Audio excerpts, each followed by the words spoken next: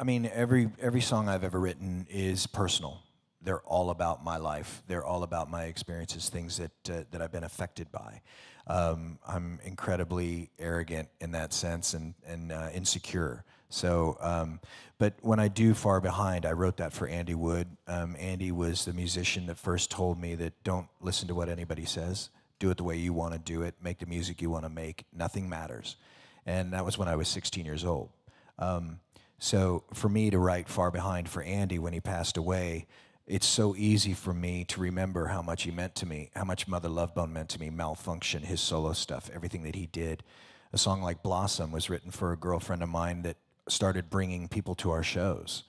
No one came to see us except for her and 3 or 4 of her friends. The next time it was 10, the next time it was 15, and she was bringing these people. So it's easy for me to connect to that. Cover Me is a song about organized religion. I was raised Roman Catholic. I was an altar boy for years. So I can instantly go to that because they mean that much to me.